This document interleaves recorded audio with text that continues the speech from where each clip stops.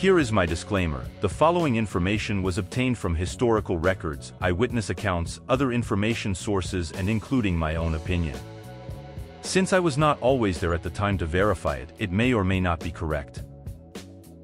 When I see the sports cars of the Gasser, modified and altered classes, they look like life-size Hot Wheels cars you had as a kid. The small lightweight bodies with big tires and wheels is still a look that is popular today. When it came to researching these cars, there is a lot of conflicting and missing information, so I did the best I could to try to sort it out. So here are a few of the sports cars from the early altered, modified, FX, XS and Gasser era. Here is Little John, owned by Rusty Delling from Torrance, California. The 1957 Chevrolet Corvette by Don LaRoche was powered by a supercharged 364 Chevrolet by C&O Hydro with an automatic transmission. In 1968 at Lyons it ran a 928 at 159 miles per hour on alcohol. Here is the Troublemaker. The Coleman and Taylor automatic transmissions car was owned by Joe Lunati from Memphis, Tennessee. It ran an injected gas Chevrolet engine. On July 26, 1964 at Muncie Dragway, it ran a 1091 at 124 miles per hour. This is a great picture showing Joe Lunati racing Ohio George Montgomery. This is the Ida automotive car, also known as Hemi Healy, owned by Bob Ida from Morganville, New Jersey. The 1956 Austin Healy by Bob Ida was powered by a supercharged gas 354 Chrysler Hemi with a manual transmission. In 1969 it ran a 921. I saw where the car has since been restored to its original look. Here is the Yenter racing car owned by Art and Carol Yenter from Tigard, Oregon.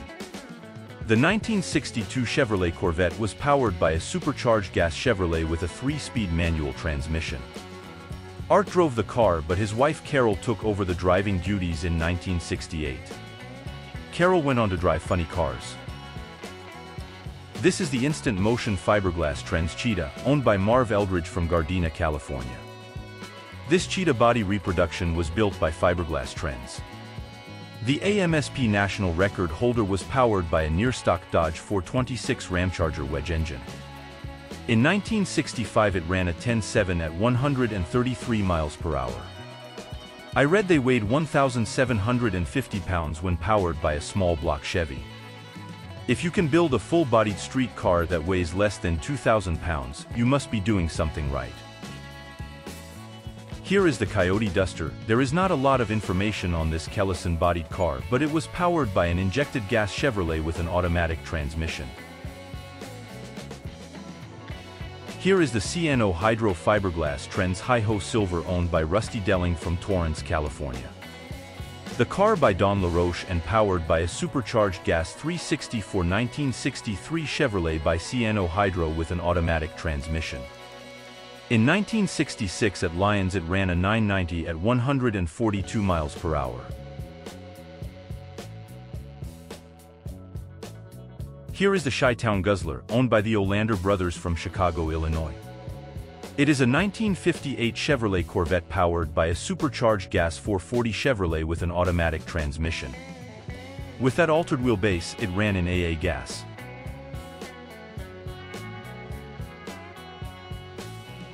This is GT Shaker. The 1966 Cheetah Fiberglass Trends body was purchased by Neil Pappy Ellis. He then mounted it on a loggy chassis, with limited success with the flip-top Cheetah led Ellis to change bodies.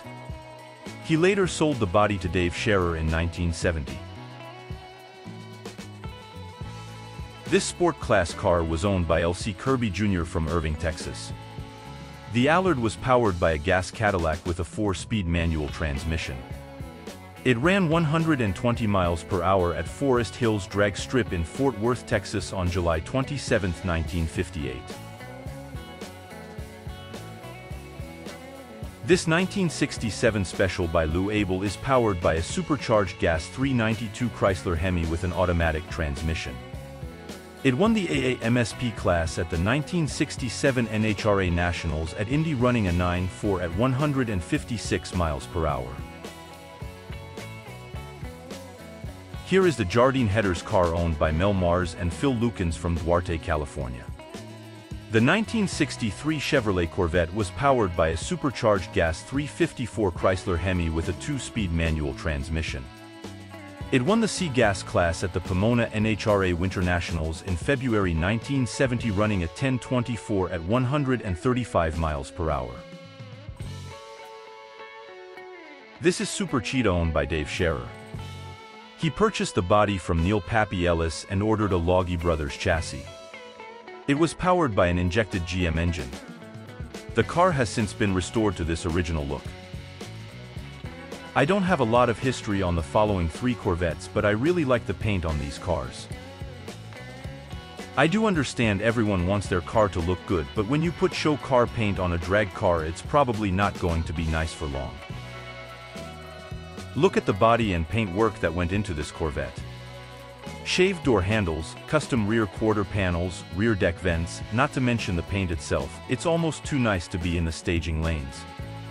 If anyone knows where these cars are at now, please comment below. This is Assassination owned by Roger Guzman from Denver, Colorado. This 1958 MGA was powered by a supercharged gas Chevrolet with an automatic transmission. In Indianapolis, Indiana on September 4, 1966, it ran a 990 at 141 miles per hour. Here is the City of Industry Special owned by Sam Perriott from City of Industry, California. The 1953 Curtiss Roadster was powered by a supercharged gas 365 Cadillac by Bill Edwards with a 4-speed manual transmission. In Pomona, California, February 1963, it ran an 1169 at 127 miles per hour. This is the Jolly Green Giant 2 owned by Bob Davis from Pittsburgh, California. The 1966 Chevrolet Corvette was powered by a supercharged Nitro 427 Chevrolet with an automatic transmission. Records show in 1968 it ran a 770 at 170 miles per hour. Here is 13 Superstition owned by Norm Cowdery from Canoga Park, California. The 1955 Austin Healey Roadster by Rip Erickson is powered by a supercharged gas 327 Chevrolet by Mike Laporte with an automatic transmission. The front fenders, hood, and doors were fiberglass, the body was steel. Built for AAMSP but ran as BB altered at some races. On September 18, 1965 at Lyons it ran a 1004. This is the Red Baron owned by Neil Hinkle from Allentown, Pennsylvania. The 1961 Chevrolet Corvette was powered by an injected gas 283 Chevrolet with a 4-speed manual transmission. In 1965 in Vargo, Pennsylvania, it ran a 1280 at 109 miles per hour. Here is the DJ 1969 Chevrolet Corvette owned by Dick Weinel from Cleves, Ohio. Dick Weinel's career as a racer, engine builder, and later as track owner-promoter of the Cincinnati area Edgewater Raceway made him well known among Midwestern racers and fans. On September 1, 1973 in Indianapolis, it ran a 966 at 142 miles per hour. This is the 1962 Chevrolet Corvette owned by Galen Hill from Bell Gardens, California. It was powered by an injected Nitro 370 Chevrolet. At Lyons in 1966 it ran a 942 at 141 miles per hour. This is Mongoose owned by Peter Rend from St. Petersburg, Florida. The 1963 Chevrolet Corvette was powered by an injected gas 426 Dodge Hemi with an automatic transmission. In February of 1966 in Pomona, California, it ran a 1076. Aaron's Mongoose won Best Engineered Car at the 1965 Nationals. I read in 1968 the Mongoose was auctioned at a public television charity in St. Petersburg. Here is the Tonka Toy Auburn Auto Parts owned by Franklin Jones from Shrewsbury, Massachusetts. The 1966 Chevrolet Corvette was powered by a carbureted gas 327 Chevrolet with a 4-speed manual transmission. In 1966 at Epping, New Hampshire, it ran a 12005 at 114 miles per hour. Here is Vicious Vet owned by Charlie Wilson from Van Nuys, California.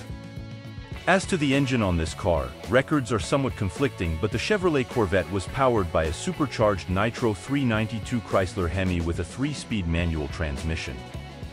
At Irwindale in 1967 for the New Year's Funny Car Race, he qualified number 4 with an 877 at 166 miles per hour in the 8-car field. This is Super Jag owned by Vern Motes from Des Moines, Iowa. The 1968 Jaguar XK was powered by an injected gas Chevrolet with an automatic transmission. In 1969 it ran a 997 at 140 miles per hour.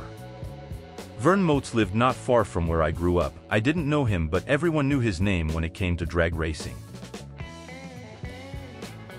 Here is the Akins and Hardcastle Stinger 2 owned by Roger Hardcastle and Pat Akins from Riverside, California. The Kellison Astra 300 GTX was powered by a supercharged 392 1958 Chrysler Hemi. In 1966 at Irwindale, California, it ran a 832 at 192 miles per hour. This 1962 Chevrolet Corvette is owned by Don Gist from Lake Worth, Florida. It is powered by a carbureted gas 327 Chevrolet with a 4-speed manual transmission. Gist set the NHRA ASP class record at Denver in July 1962. Here is the drag sporter owned by Lee Hollerberg from Costa Mesa, California. The car by Woody Gilmore was powered by a supercharged gas big block Chevrolet by Bones Balla with a 4-speed manual transmission. The body was by Fiberglass Trends.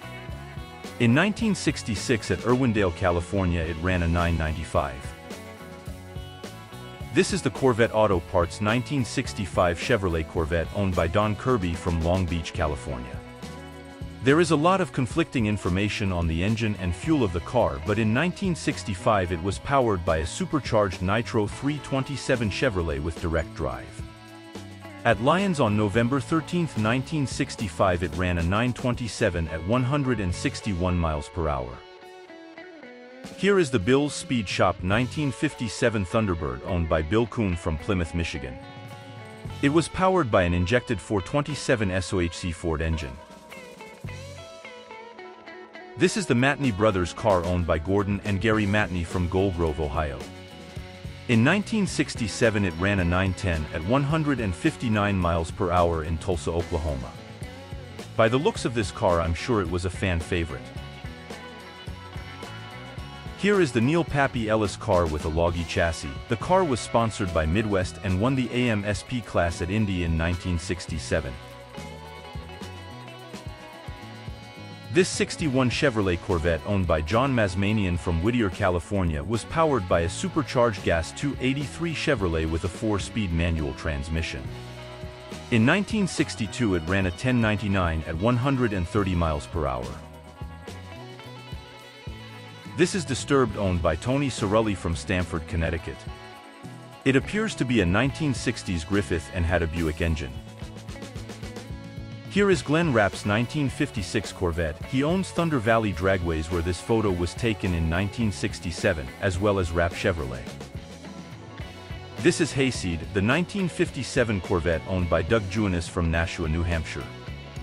The car ran in the D-Gas class. Here is Dean Moon's Devon-bodied car he named Moonbeam.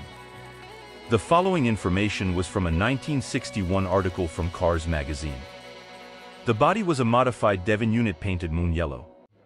All body work was done by O.D. Fellows, who made sections easily removable for quick repair and maintenance. Speeds include a 134 miles per hour quarter mile, 157 miles per hour half mile, and 169 miles per hour plus at the dry lakes.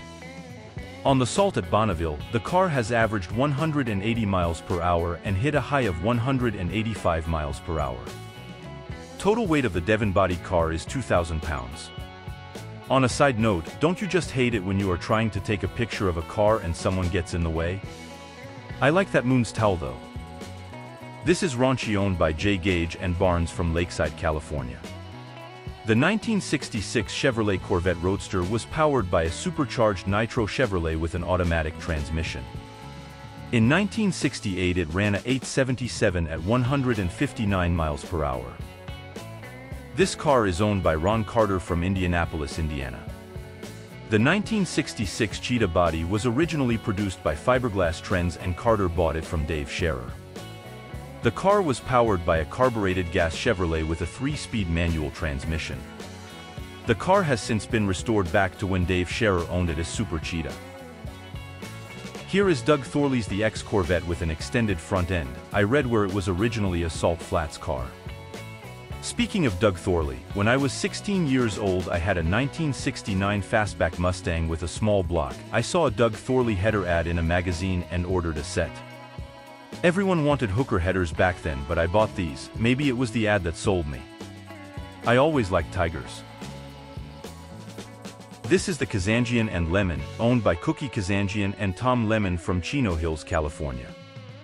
The 1956 Ford Thunderbird was powered by a supercharged gas 427 Chevrolet with a 4-speed manual transmission. In 1972 it ran a 957 at 147 miles per hour. I don't know much about this Triumph other than it's a TR4. I looked it up and TR4s were made from 1961 to 1965 and they weighed 2,128 pounds.